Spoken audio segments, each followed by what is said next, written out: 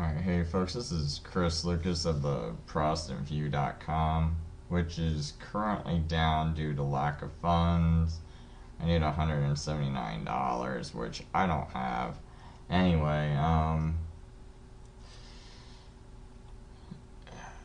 I was looking up some stuff. I just kind of ran to this one curious thing because one thing I noticed when I go out to some of these protests is these kids wearing these anonymous masks, these Guy Fawkes masks. Guy Fawkes, is someone who tried to blow up the British Parliament, which was at the time Protestant. Guy Fawkes was a Catholic. And, the thing that strikes me as odd is, why would this Guy Fawkes mask be used by some people that are fighting against the New World Order when Guy Fawkes himself worked as an agent for the Vatican, which does run the New World Order? Okay, so that always bothers me. But anyway, as I was just doing some research, and got into this debate, I ran into this Reddit page where they were talking about this million masked march on the Capitol or whatever, on the White House. I think it's on the Capitol. And anyway, like about in the middle of the article, I come across this person called the Ghost of Dusty, and he says, and I guess there's this user called Ambiversive who used to post on Reddit, and they say, look at his last activity before he committed suicide. And this is one of the last things this guy said before he committed suicide. And I like the fact that they put it in quotations, because I question, whether this guy really committed suicide. Anyone who does something, speaks real legitly, I always question if they really committed suicide. But anyway, he says, Anonymous is a police military intelligence operation designed to attract hacktivists and incriminate them by association. It is composed of two parts: the attracting part, which on the surface appears to assist the cause of truth by releasing hidden information, and the incriminating part, which appears to attack police, military, or government organizations.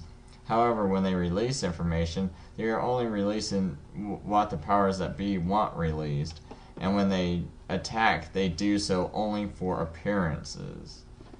I totally agree with this. Consider the Guy Fawkes mask, a symbol of explosive violence. Consider the massive corporate funding behind making it a recognizable image. Consider their catchphrase, "We are Legion," which is straight out of the Bible from the mouths of demons. And for people who are unaware of this, I think, if I'm remembering right, I think it's in Matthew. It's either in Mark or Matthew. I think it's in Matthew. Where Jesus meets this guy who's possessed, and this guy says, we are Legion, and I guess that's because this guy had like 1,000 demons in him.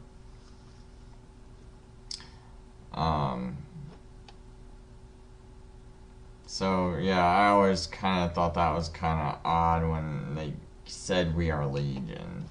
Anyway, he goes on to say, consider the so-called leaderless nature, which allows for anyone to claim to be part of the group. Consider the escalation of targets. First it was Scientology, which attracted many. And then recently, it is police departments worldwide. Also, are they planning to take down the internet? Is this what a free speech oriented organization would do?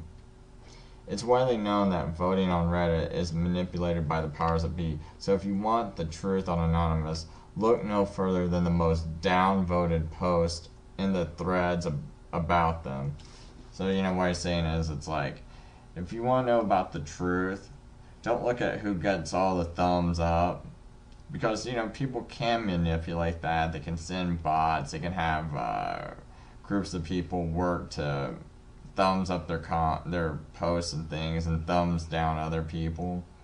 And, believe me, if there's someone wanting to control the information that you get a hold of, and they want to control the good and the bad information, and they want to make sure you get most of the bad information, most of the information with some disinfo in it, then what they're going to do is anyone that's talking legit, they're going to thumbs down their comments and make sure they're buried at the bottom somewhere, and then thumb up all the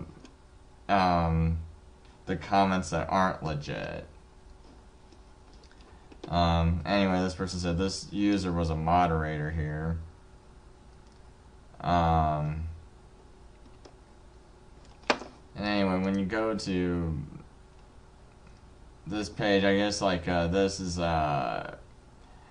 Ambiversive's ex-girlfriend. She goes on to talk about how he took his own life on February 10th, 2012.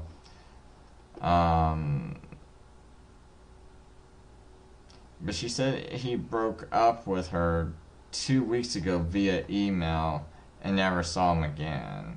So 2 weeks before he died, he broke up with her, and she never saw him again. So, who knows what was going on with the 2 weeks? Did this guy really kill himself? Granted, she says he had a bipolar disorder, but I don't know if that's enough to really make someone kill themselves. I know some people who have it have killed themselves, but when you read this guy's I'm going to go to, because you can see on Reddit, and here's Ambiversive's page, right? And it's like, look at the last things he was talking about. The last thing he was talking about was attempting to voice the truth about Anon in this thread. Any help keeping the comment above water would be appreciated. Anonymous says it will leak a giant cache of Iraq war emails.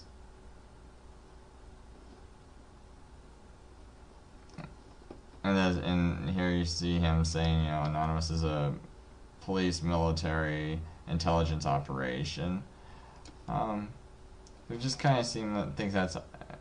I'm not sure how many people really. I haven't really looked into this guy.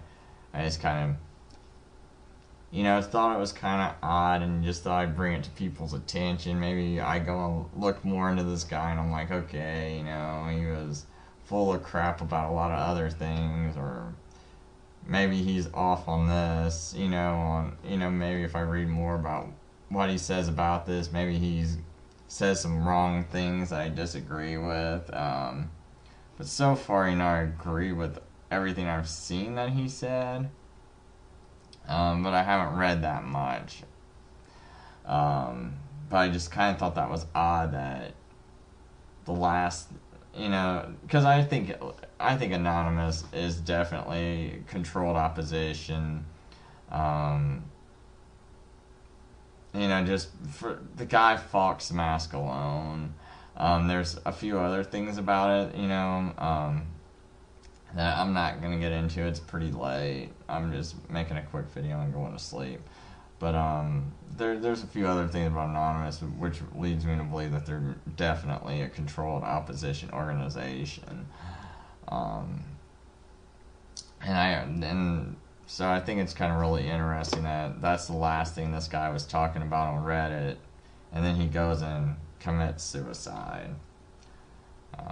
Anyway, that's all. I'm just bringing attention. I'm not saying it means anything. Maybe, this guy really did commit suicide. Maybe he didn't. I don't know. I'm just bringing this to people's attention, because I know nothing about it, to be honest. No, I know nothing about this guy, and just something I thought was odd. Anyway, later.